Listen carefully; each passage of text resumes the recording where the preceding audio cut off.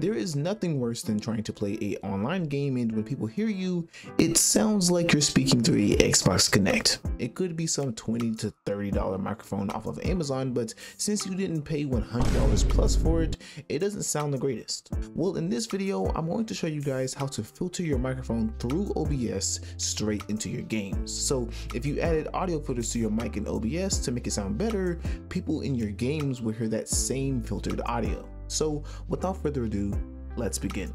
Now, first off, you need to have OBS, but not only OBS, you need to have some audio filters on your mic.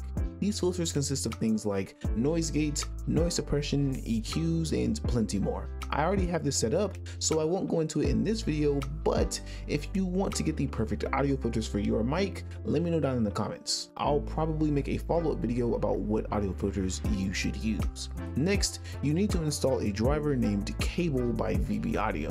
This is a driver that allows you to take the output from your PC speakers or OBS and turn it into input, which is then converted back into output, which can be used as a microphone. What are you talking about? Long story short, you can play something through your speakers and have it come through the mic with clear audio. Or for this video, I'll put your filtered OBS microphone to your games. First, open VB Cable Setup x64.exe and install the driver. Once done, you will need to restart your PC. Now that that's done, you should be able to go to your sound settings and see under playback, you should have cable input, and then under recording, you should have cable output. Now it's time to configure things in OBS. Now in OBS, it's fairly simple. Simply go to your mic in the audio mixer, select advanced audio properties, and then set audio monitoring for the microphone to monitor and output. Now you may be hearing yourself when you speak. That is good.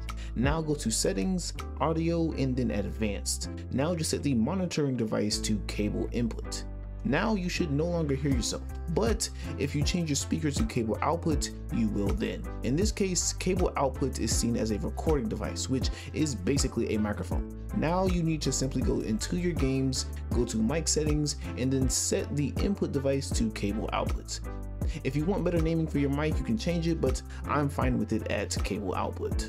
That's literally it. This is completely free and does not require you to buy some expensive microphone. If you want a video about the best audio filters to make your mic sound crystal clear, let me know by liking and commenting on this video. But thank you guys for watching. If you found this video helpful, please make sure to like and subscribe, and I will see you guys in the next one.